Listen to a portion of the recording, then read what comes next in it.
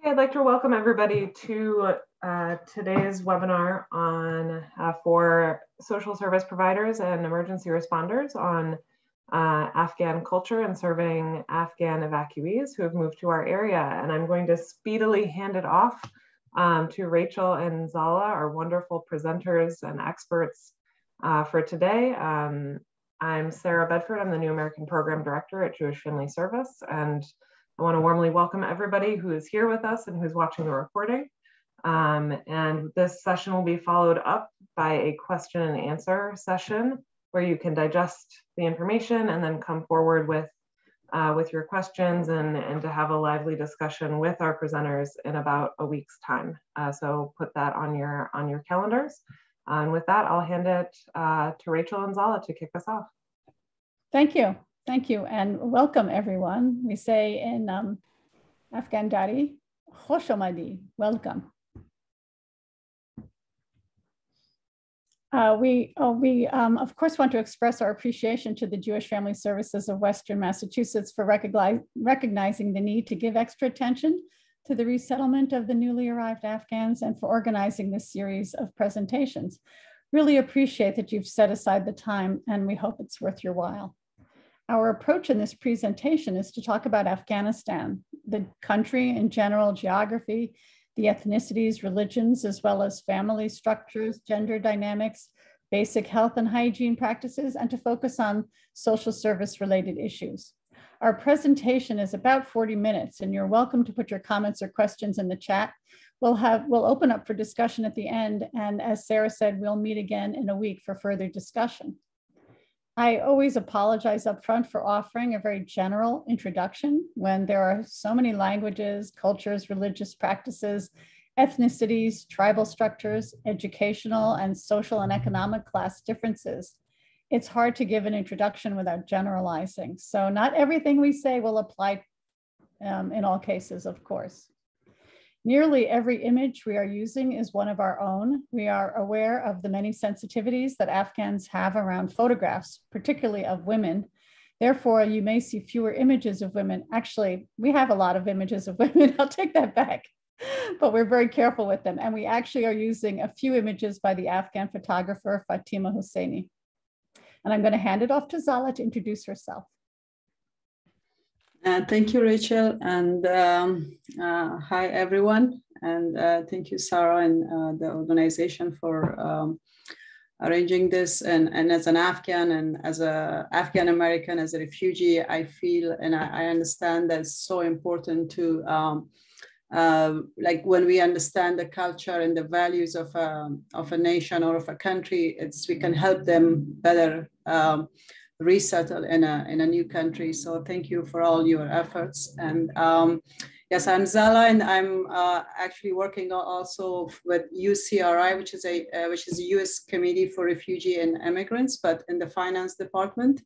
And also I worked for 2 months as member of the Welcome at the Fort Dix in New Jersey, which our role was to help the Afghan evacuees in different ways. About me, I'm from Farah, a province in the west of Afghanistan. And I have more than 15 or around 15 years of experience in international development with a focus on programs that are on human rights and girls' education and women economic development in Pakistan and Afghanistan and India. And I have co-founded a nonprofit to provide education for girls and to provide income generation programs for women in Afghanistan. And we started with a center, but we ended up having that expand the work in 11 provinces or cities in Afghanistan. And last year I started a social enterprise, again, to promote women economic development and to create jobs for women. The enterprise produces washable sanitary pads for women. So from one side, we are creating jobs for women in Afghanistan.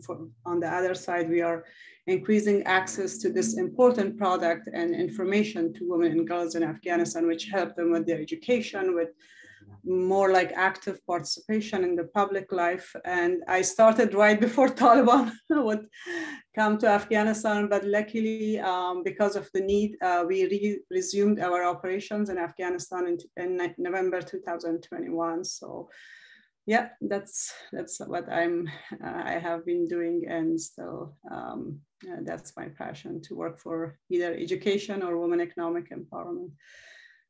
Thank you. Oh, thank you, Zala. And I also want to point out that Zala and I have collaborated on numerous projects, including research on Afghan women's leadership and authority through grants through the University of Colorado Boulder, where we're both associated. So we have our fingers in lots of pies together. My name is Rachel Lair, and my career has been formulated by Afghanistan and its surroundings. I took Persian, the dialects of which are spoken in Iran, Tajikistan, and Afghanistan, when I was a college student, and for no other reason than it fit in my schedule. And sometimes you make decisions when you're 20 years old that take you through the whole of your life. I went on to pursue language and linguistics for my PhD at University of Chicago. I studied in Iran before the revolution, traveled in Afghanistan at that time before the Soviet invasion, and I was awarded a Fulbright to Soviet Tajikistan. I wrote a grammar of a minority language in Eastern Afghanistan, and I spent a great deal of time in rural parts of Eastern Afghanistan. I was there as a linguist, ethnographer, and also as a friend. I too helped community members start an NGO called Rubia for income for women with a focus on heritage embroidery. And during the years that of Obama's surge, which is 2010, 2011, I also worked for USAID, Department of Defense, and state to prepare their staff in Afghan culture before their deployments. So as you can see, I have a varied background, often with one foot in Afghanistan and the other in the US. It's that mix of experiences I feel that I bring to this training, and the fact that I learned all my lessons the hard way. That is, I have made every possible cultural mistake one can make.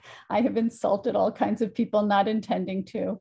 And for the most part, people have been very kind and to guide me towards better words, better choices, better behaviors. And I appreciate the graciousness of Afghans at every step of the way.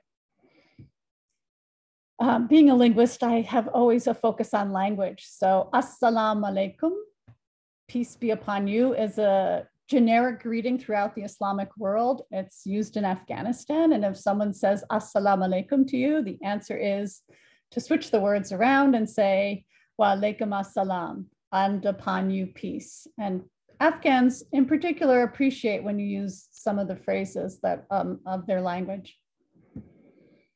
Afghanistan is a country that sits on the crossroads of the major ancient cultures between East and West at the heart of the old Silk Road.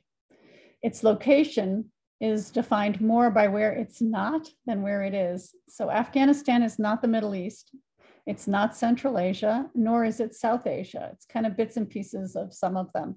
Population is about 37 million, and the capital city of Kabul has 4.5 million. Afghanistan has a way of confounding its so-called guests, its invaders, and its occupiers. It's the home of Rumi the poet, the game of polo, and backgammon. It's often described as rough and rugged and unconquerable, and it's also breathtakingly beautiful. The cultures of Afghanistan have been influenced over the years by Buddhist monks who traveled through from the east, the raiding hordes of Turkic tribes from the north, the indigenous Indo-European and Indo-Aryan cultures, and of course, Islam, which has profoundly and repeatedly continued to transform Afghanistan. It's a landlocked country with scant water. All the rivers run through it. The Hindu Kush Mountains divide the country from northeast to southwest. There's desert in the south and steppe in the north. Many of the recent arrivals are from the southeastern part of the country. The climate is arid, rarely below 20 degrees. In summer, it can be hot and humid in the east, while dry in Kabul because of the altitude of nearly 6,000 feet. Afghanistan is more than 70% rural, and most people are subsistence farmers. It takes the work of many family members to make ends meet. In general, though, men are responsible for providing financially for their often very large families. This culture of men providing for their families persists in the US, where women tend to stay at home. Their families don't want them to go out and work. Most of the time, mothers are at home and they're with their kids after school, but the majority are not literate. So it's difficult for them to track progress and to help with homework or get involved with school events. Afghan mothers are often busy with household chores and not all that attentive to their children's needs. It's cultural, I should say. And I wanted to say also, I have a lot of experience in rural Afghanistan. Zala reminds me that she has much more experience in urban Afghanistan and has helped balance this presentation, because there are plenty of people who have come who are educated and urban. And so we'll be seeing kind of the whole continuum of life in Afghanistan. There is a saying, Kabul can be without gold, but not without snow, meaning that snow bodes well for the upcoming agricultural season. Nevertheless, the Northeast winter is longer and harsher than what the Afghans are accustomed to. Child labor is common. In the countryside, children do agricultural work. In urban areas, children mainly work in mechanic shops, convenience stores, or little kiosks, or sell items in the street. So Afghans do not track their children's movements all that closely. They may leave their kids alone in the parks. They let them play until late at night on their bikes in the parking lots of apartment buildings. And in general, the children are outside a great deal, as they would be in Afghanistan, where kids play unattended most of the time. So for kids who might play in the soccer field in the street or at locations that are not legally permitted or safe, nobody's paying that close attention, right? Respect for public boundaries and space differ between Afghans and the way things are here. So for example, it's common in Afghanistan to pluck fruit, such as apples or lemons, from trees or orchards, but here they do not have the right to do so.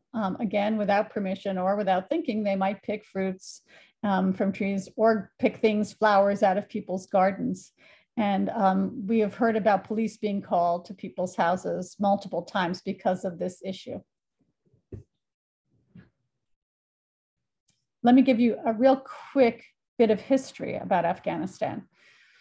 Afghanistan was never colonized by the British, though 3 wars were fought over their attempts. This continues to be a point of pride among the Afghans. So Afghanistan's borders were determined during the late 19th century, where Russian and British colonial powers were vying for territory, influence, wealth, and resources, and they battled what was known as the Great Game.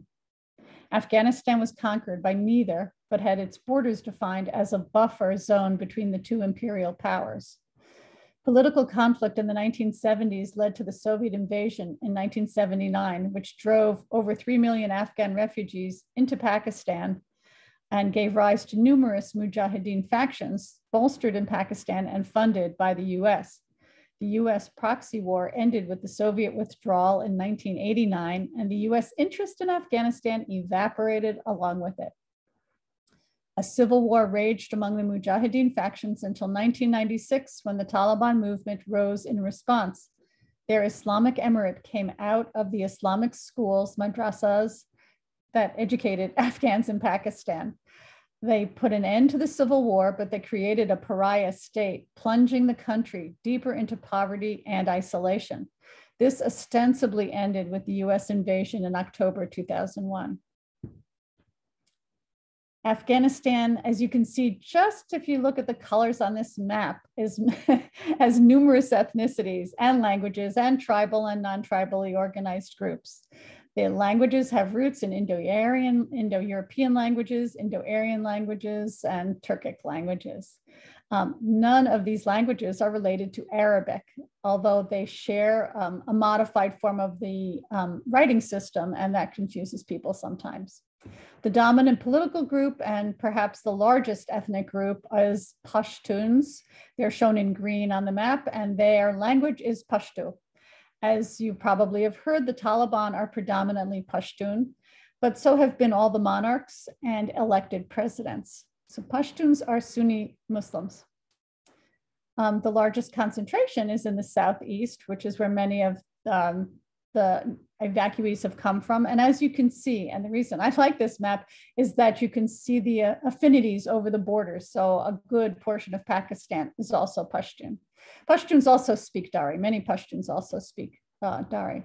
So the next in population size is the Dari-speaking group, also called Tajik or Persian or Farsi. They too live throughout the country and are mostly Sunni Muslim, and you can see them in the purples. Then the Hazara, another ethnicity, makes up only about 9% of the population. They mostly live in that central kind of purplish area where you see Bamiyan on the map. They speak Dari or Hazaragi, which is a dialect of Dari, and they have been considered the most marginalized group politically and socially. They mostly practice Shia Islam, and because of that, they've been persecuted by various warlords, governments, and most recently under the Taliban, with massive genocide incidents. Many fled to Iran during the past 40 years of conflict. They also migrated to Pakistan at the turn of the 20th century and are now, many of them are Pakistanis. Then in the north, there are Uzbeks and Turkmen and Kyrgyz. And in the east, and those are Turkic speaking people. In the east are Nuristanis and the Pashai speakers that are the minority.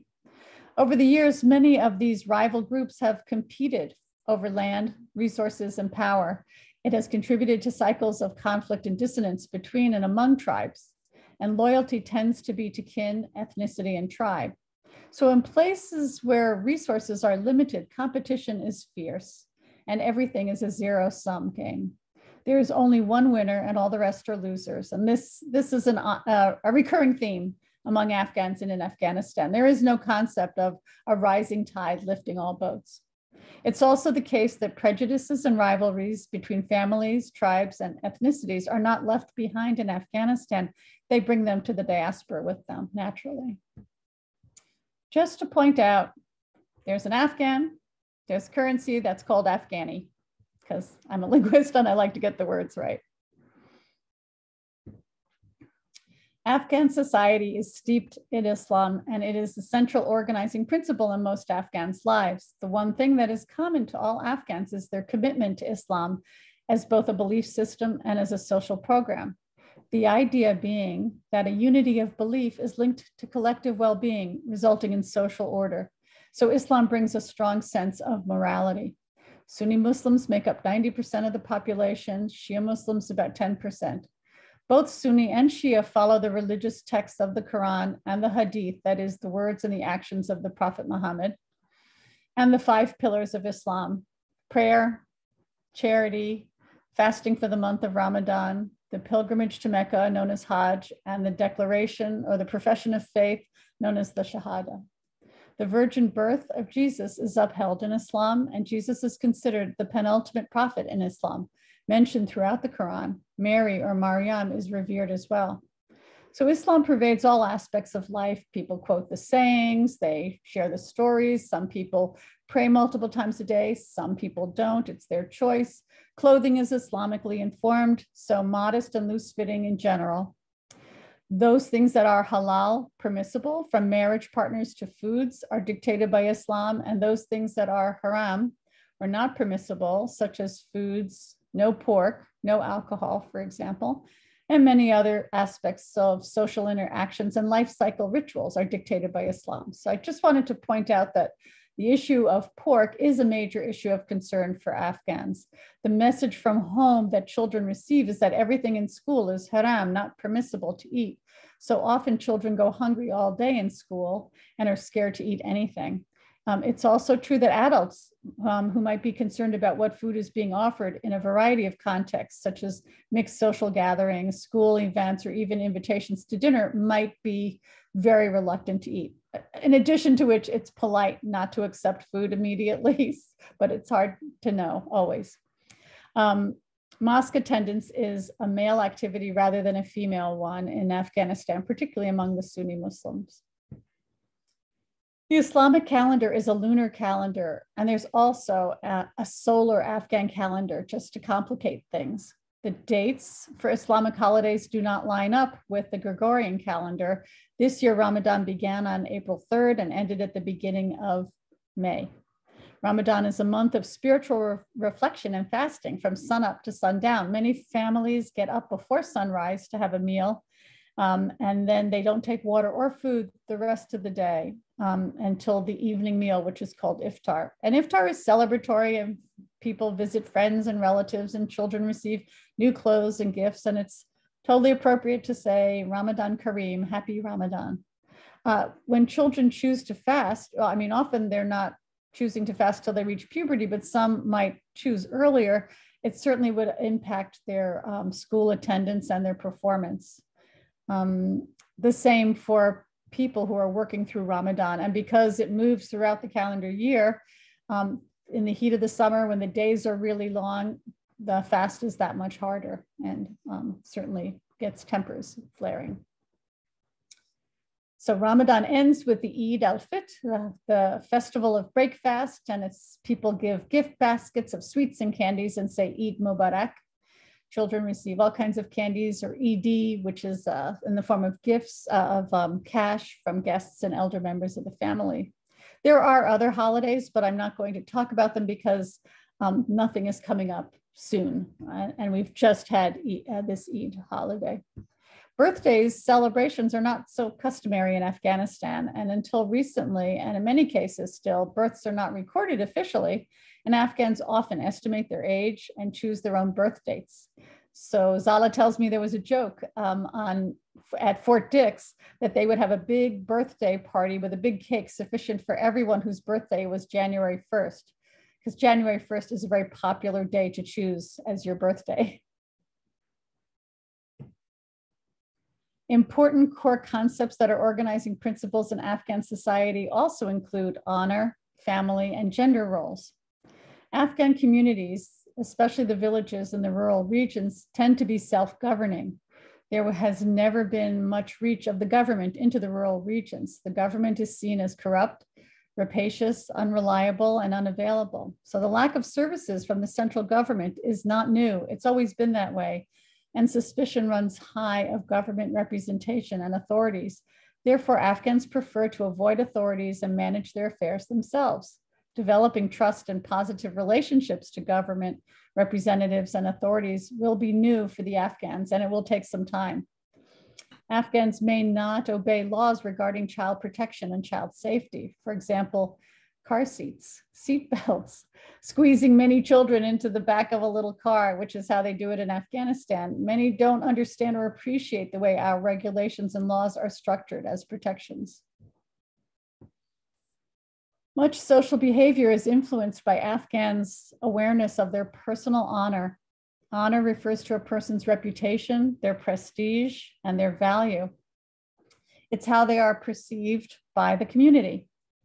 A person's reputation precedes them in all things, and I like to think of it as a wheelbarrow. So generations of their families are riding up front in the wheelbarrow with all their honor and piety and wealth and largesse and humility. So an individual is responsible for all of that when he or she goes out into the world. And people are known by their family's reputations. And when an individual always embodies much more than just their individual self. And then they put their reputation on the line, they're putting their family's reputation and their past family and their future family's reputation on the line. So most Afghans consider a person's behavior to be reflective of the family. When a person's behavior is perceived to be dishonorable, their family shares the shame. If it occurs in the wider sphere, the dishonor may implicate their ethnic group, tribe, or religion. So preservation of honor and community opinion is often at the forefront of people's minds. It influences people's to behave conservatively in accordance with social expectations and to avoid drawing attention to themselves. Thus, there's a strong culture of judging, I guess is one way to say it. For example, Afghans will look at people with blue or pink hair or tattoos and laugh at them and judge them harshly. The senior male of the family is responsible to protect the honor and the well-being of the family, particularly in the ways that it concerns the behavior of women around the way they dress, their social interactions, education, work, and public presence. So it can be seen as a loss of honor to the father, the brother, the husband, if a woman does not comply with these expectations. Thus, Afghans are acutely aware that projecting dignity and scrupulous protecting the dignity of others is essential for good communication. Another example that comes up is that teenage boys often display strong reactions or feel provoked to protect the honor of Afghan girls in school. If a non-Afghan boy takes a picture of an Afghan girl or even smiles at her, tries to talk to her, the Afghan boys will call that boy in the park after school. They may start a fight. It may just be a warning. It could go bad. Knives may come out. These are incidents that we're aware of. And they say they are doing it in order to protect the honor of the all Afghans, you know, through this protection of the Afghan girl. With respect to the family, the core notion of public versus private is at play. Private is both physical and social, so the family matters are part of the private sphere. An Afghan home is like a fortress.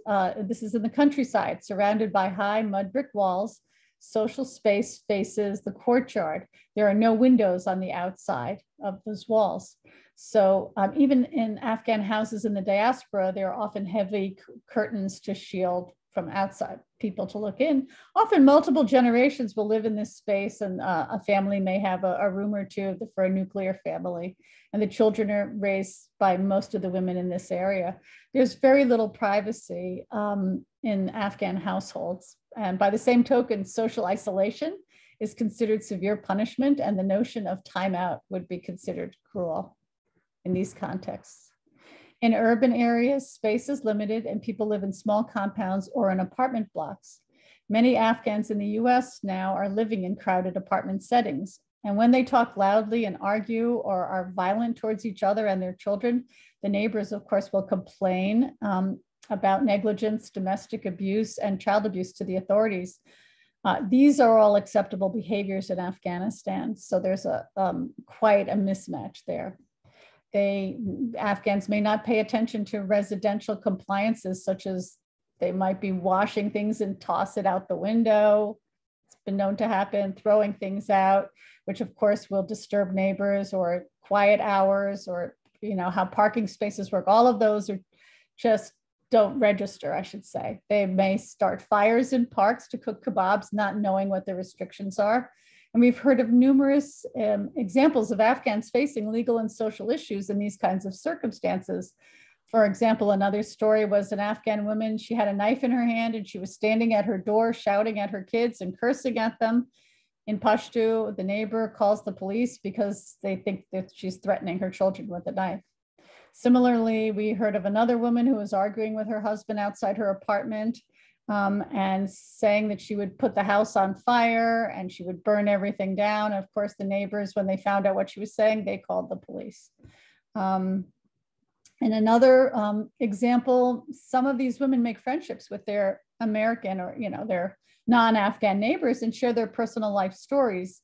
And if they were having a hard day, they might complain about their husband being physically abusive to them, or that he wouldn't allow them to do something or whatever. And often the neighbors will report to the police about a child, considering it a child abuse or domestic case. And then of course, the woman will deny everything when the police come, and later of course feel betrayed by that friendship that she thought she had with this American, and taking that risk of developing that friendship and then being betrayed by it. So these are just a few of the instances that we've heard about. women's sphere is in the home. So they're in charge of the domestic chores, the cooking, the cleaning, the raising the children, preparing food for guests. And there's, of course, a hierarchy here too, with the mother at the top and delegating tasks to her daughters and daughters-in-law. The newest bride is the lowest in the pecking order. And families, maybe not so much here, but certainly in Afghanistan, live in multi-generational households. So here, girls, one of the reasons girls don't go to school, just one of them, is that they have a lot of responsibilities around the household. And girls have most of the household tasks in Afghanistan. They're also in the US and the European diaspora have a lot of the household chores that are expected of them as well.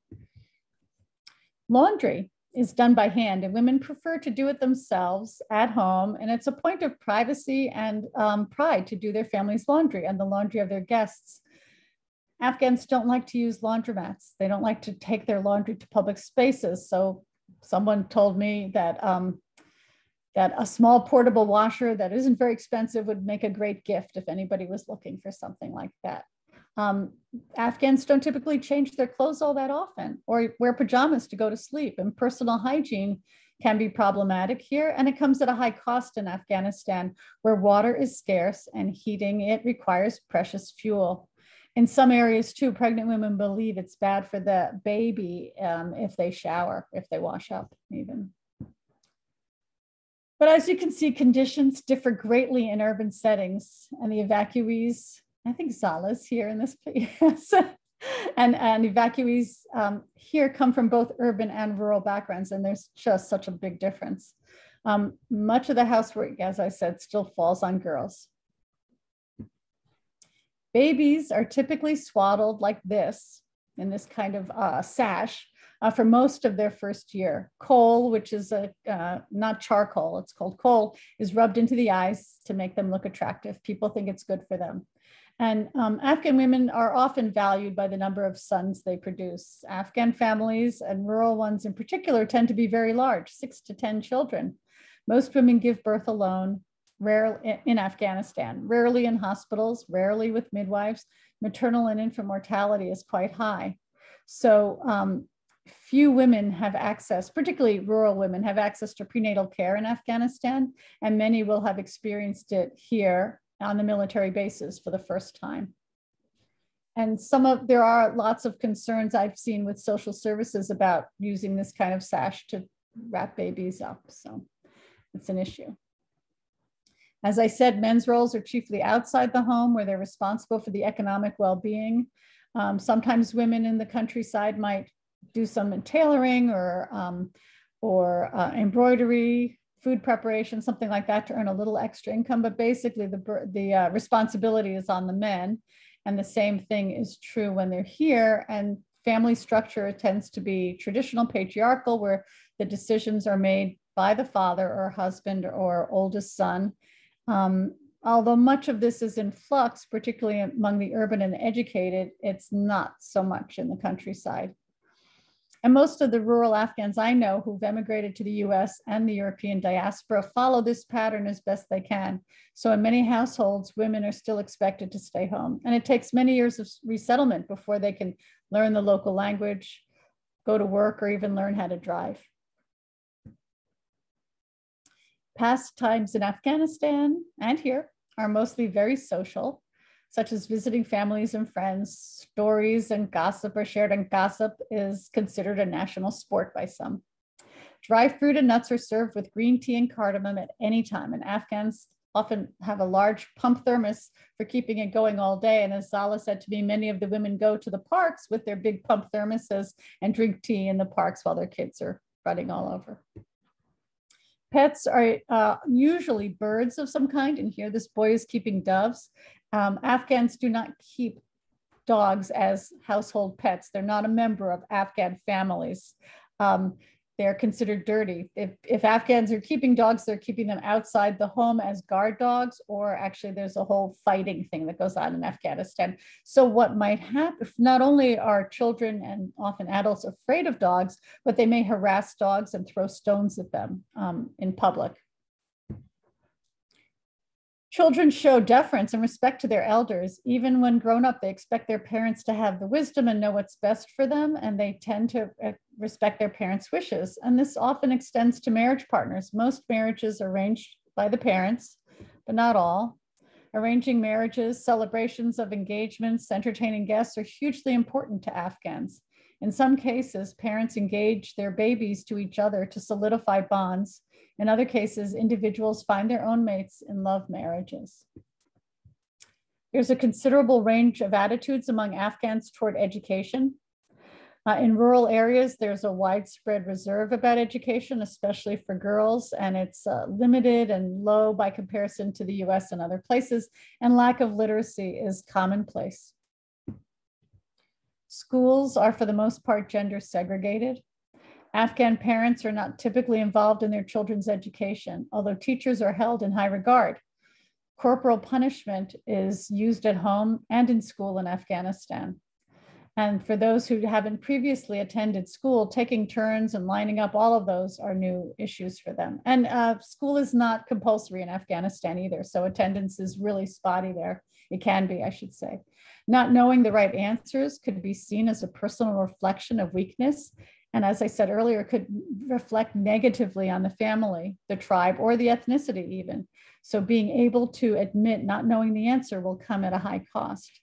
And teachers may find that students are shy to raise their hands, share their concerns, or even ask a question because they're concerned about how they're going to be judged, how other people will think of them. Education in Afghanistan is mostly rote memorization and not about abstract reasoning and critical thinking. So it's quite different. After school activities such as sleepovers, not likely, especially for girls, and teenage girls may already be engaged. Dating is forbidden.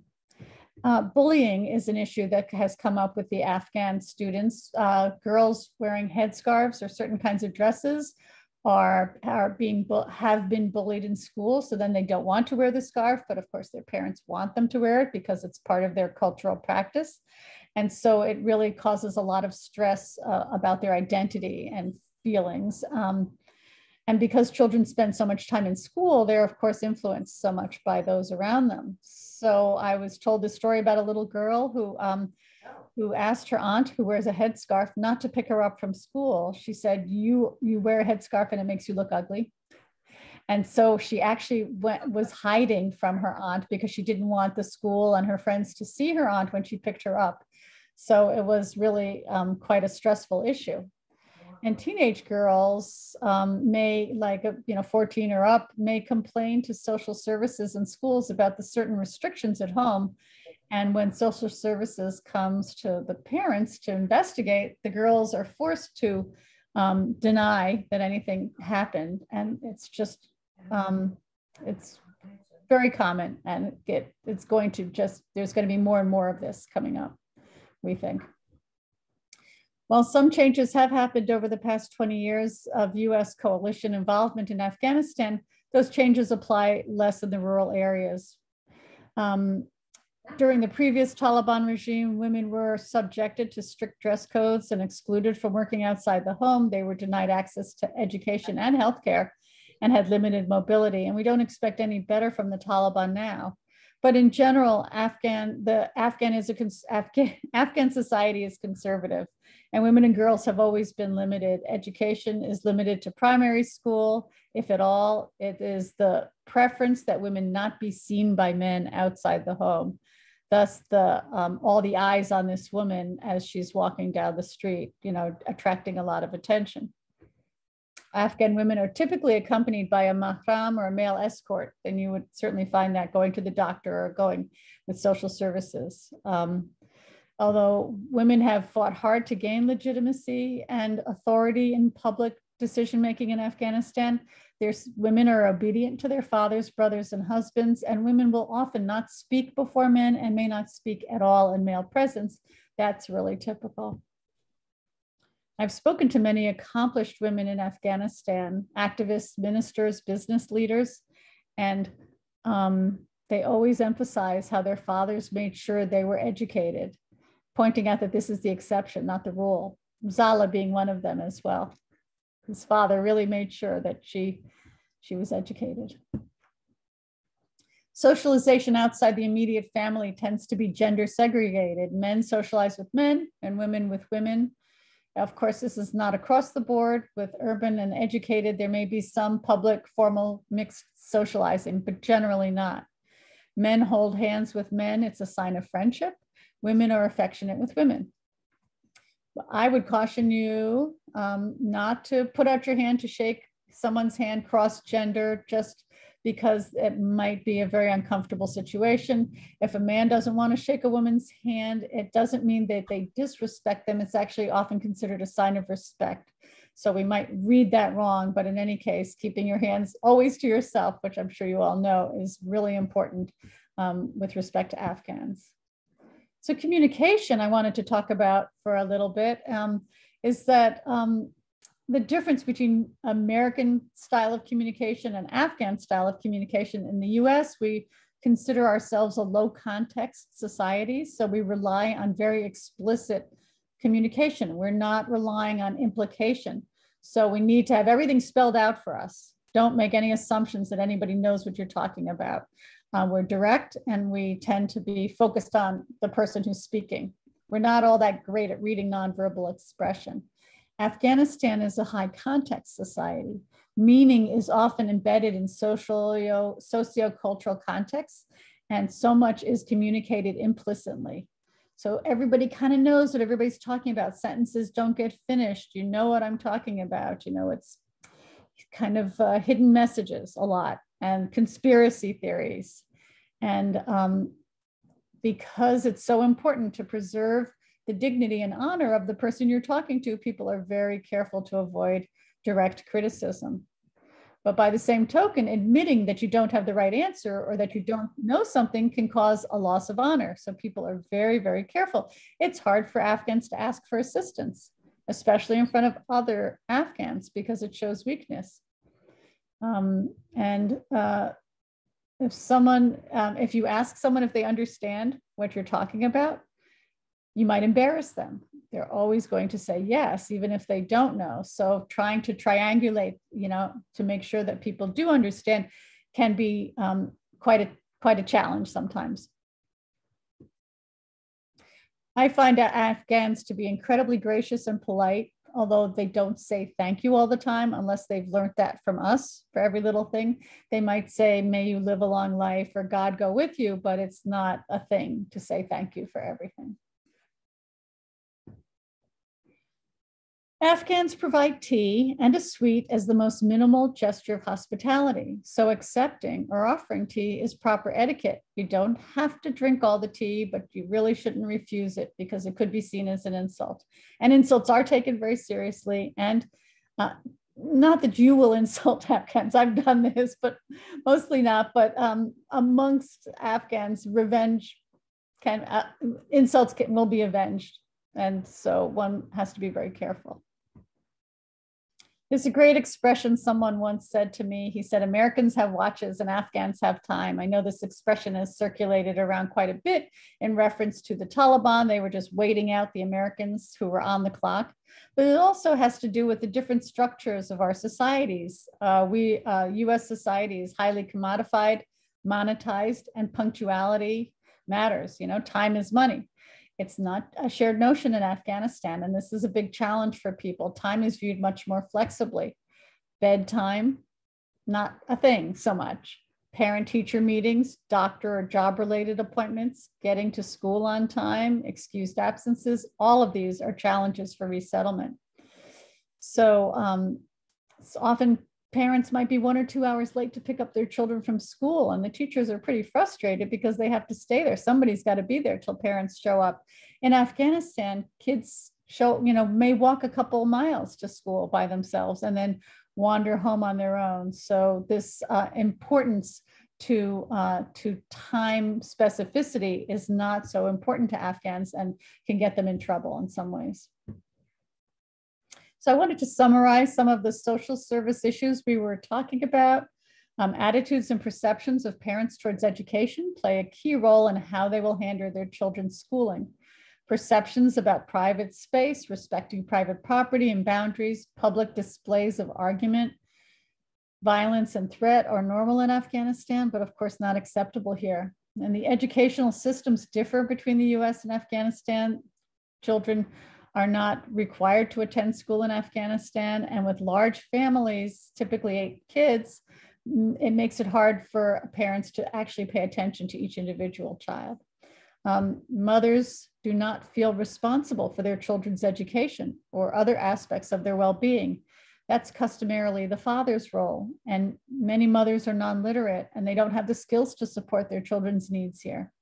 They often leave their kids alone in the parks or let them play until late at night, and in general, they're outside the home and in places that maybe not be safe or legally permitted. Parents don't respond in a timely fashion to emails, phone calls, follow-ups from school, health, and social service providers.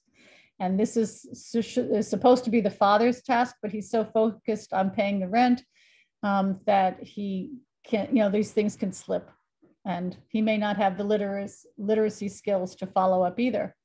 Bullying, I'm quite concerned about kids being bullied for girls in particular, for wearing a headscarf, or boys as well. And similarly, as I mentioned, that Afghan teenage boys feel compelled to protect the honor of Afghan girls, especially with respect to non-Afghan boys, and this may lead to injury and violence. As we near the end of this talk, I wanted to turn to some aspects of domestic life that might be relevant to you. So one of the best ways to bond with Afghans would be over food, and sharing cooking or a meal together would be terrific. Afghans often will eat with a tablecloth on the floor, big pots of rice, and the style of eating is actually with the hand. So for Afghans, getting used to an American kitchen could be quite challenging. And also because Americans tend to use packaged food. Afghans are used to buying fresh food and knowing what exactly is in those ingredients are very simple. So things, those things could be challenging, especially if they're getting food pantry type stuff. Takeout is quite reluctant, although Afghans prefer their own cooking, though pizza, of course, not with sausage, is enjoyed by all. Preventative medical care, dental care, eye care, exercise, heart healthy eating, not to mention mental health, are all new ideas that will take time. Afghans have a very strong sense of fashion, as much as anyone does, and used clothing is not always a popular choice. So a friend of mine was telling me how it was winter and everybody wanted to give her their old coats. And she was insulted that people thought that she might want their old coats. And she actually had her mother send her coat from Kabul because it was the fashion that she wanted to wear. It was her aesthetic. Whether a woman wears a headscarf or not, these are personal and family decisions and can become contentious in certain surroundings. So in summary, family is paramount. Protecting dignity and respect is very important and is at the top of people's minds. Gender roles and relations are distinct from men, have a public life and economic responsibilities. Women have home-based lives. A strong sense of honor, hospitality, loyalty, modesty, all are highly respected. Communication is indirect and protective of the speaker's and listeners' dignities. Time orientation is different. And it goes without saying, because I haven't even brought it up yet, that Afghans have experienced tremendous trauma, 45 years of war, broken promises, displacement, weak government, untrustworthy authorities. So it contributes to so many of the personal and social problems that Afghans experience. So I want to leave it here. If we only have a few minutes left, because each time I do this, it gets longer somehow. I'm so sorry. But maybe you can speak to some of the experience you've had, some things, perplexing communications. But I know that we'll meet again next week so that you all can kind of mull it over and see what comes up for you. So I can stop sharing right now.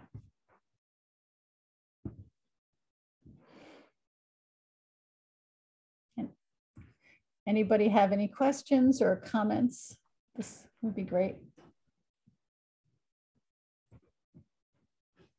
Have you had complaints from parents or complaints about parents? Safety concerns? Hi, this is Anna Marie. I'm I apologize, I didn't join until later, but I'm really glad I was able to still make it and hear part of your presentation. Very informative and very interesting. So I apologize if my question you already addressed, but some of the, is this applicable to or generalizable to, you know, all Afghans, or are there, you know, differences between more rural versus urban, different, you know, I'm just curious to see, you know, how generalizable is these characteristics and things that you've described. So some of the things I describe are generalizable across the board, although I always caveat by saying I don't like to generalize across the board, but some things are much more of an urban, a rural issue, and others are an urban issue. So if you had something specific to ask about, but things about communication styles and things like that are quite general, or, you know, the notions of dignity and honor and gender roles are across the board, I'd say. Zala, do you want to say anything about that? Yeah, exactly. First of all, like 70 or 80% of Afghanistan is rural. And most of what we presented here is more like a reflection of like life in rural, but things like honor or respect, and even in terms of time management, that's kind of like you can see in both urban and rural areas. But in terms of course, quality of life, examples such as like taking care of like children or like parenting, these are of course better than rural areas because of the resources that they have and the literacy level. So people living in urban, even people living in like rural areas, but they are literate, right? So it's more that to do with the education and your economic situation when it comes to parenting or children, and even domestic violence, I would say.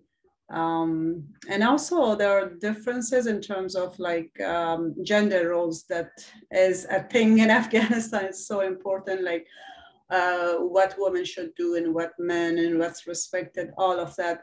It also differs a little bit across different ethnicities in Afghanistan. For example, Pashtuns are more like conservative and everything, especially when it comes to women compared to Tajik and Hazara ethnicities. May I ask a question? We have DTA here and emergency responders.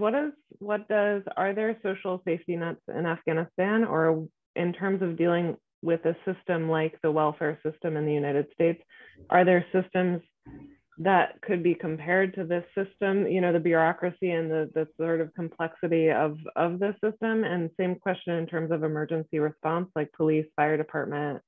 Are there sort of parallel systems or situation or helpers in Afghanistan?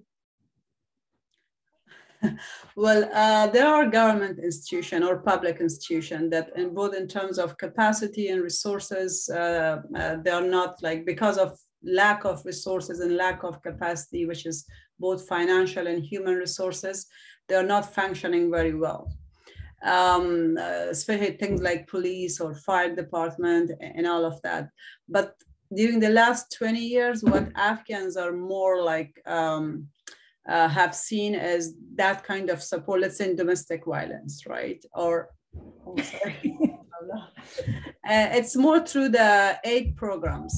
So there have been a lot of investment, of course, for women and girls, different projects, especially there are, for example, shelters in Afghanistan, but it's not run by government, it's run by, it's okay, Maula. Yeah, and I would jump in just to say that there's a system, it's called the informal system in Afghanistan, that is community elders or community, I was just going to add about the community elders, Zala, about shuras, and you know that a lot of conflict is resolved or dealt with through this consensus process among respected and important members of communities. Yeah, exactly. So one thing that is, yes, for example, just taking an example of shelters, right, in Afghanistan. So, I give you the example of domestic violence. And I saw that at the base also, that a lot of Afghan women, they start like complaining and they start like kind of raising their voice that I'm being, like my husband is hitting me, or my husband is hitting like my kids. And he was doing that even in Afghanistan. Why? Because they now feel kind of like that whatever I'm like complaining, it's being heard, and there's a support mechanism, and you don't have that in Afghanistan. Of course, you didn't have it through government at all, because even if their case would have gone to a judge or to a court, they would be like, no, you stay with your husband, that's the culture, or that's how it should be. And that's how you're a good woman, and or different NGOs that they had different programs for women, or it could be for a child being abused, or for a woman being abused. Still, like the problem was the institutional support was not there at the end. Like the law was not supporting like what these NGOs was trying to do, but at the end you have to take the case to the court. So here again, they would face the same like cultural and social barriers, and people are very reluctant to use the courts in Afghanistan, of course, and here too. Exactly, they're trying to that support. And then, as Rachel also said in the presentation, people don't have trust. Like they didn't have trust on the government, and it's because they're weak, they're corrupt, and it will take some time for them even here, to build that trust on government or government, institutions and US.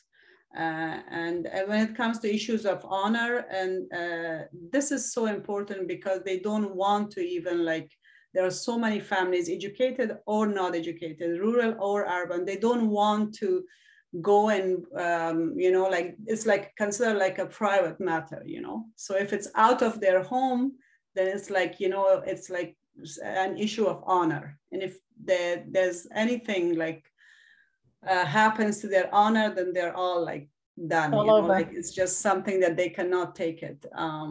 So yeah. I see, Lalita, you have your hand up, and did you have something to add? Yeah. Okay, thank you. Okay, I work at DTA, Department of Transition Assistance, and a part of my job is to help the client connect to the resources. Most of the Afghan families come here, they are on benefit, that means cash assistance. And you all know that cash assistance is for the limited time only. And the parents, if they have children more than 2 years old, they are required to participate in job search or training or English classes. If the women are not so much supported, or they are not allowed to go out in this type of regards, per our agency, they needs to be sanctioned, or it is not yet there, but in our pre-COVID situation, if you go pre-COVID or it's coming back, they will be sanctioned.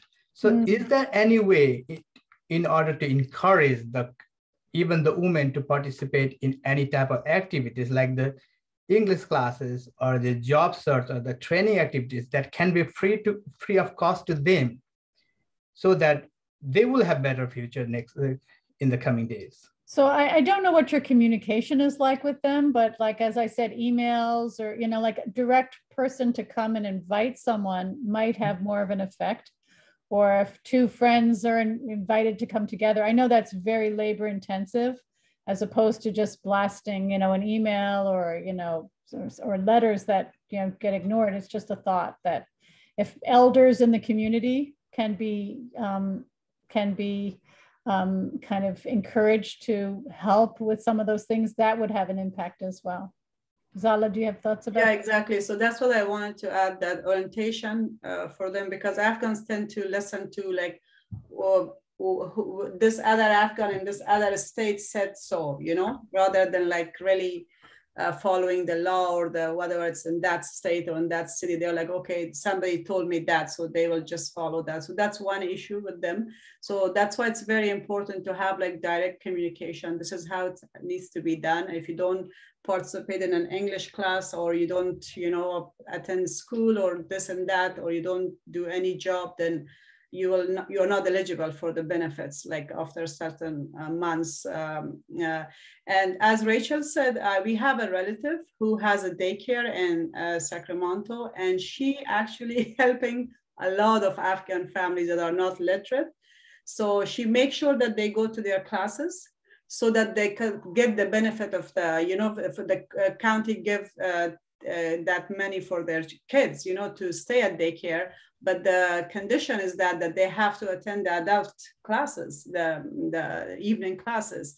And she makes sure that happens. So if you find people like influencers, so she's an influencer in the community, people in that community, then they can trust her or him, and that they listen to her or him, and then so that's very important. We tried a couple of ways, one by the phone, and they do not want to speak by themselves. They want somebody male in the family to speak with the stranger.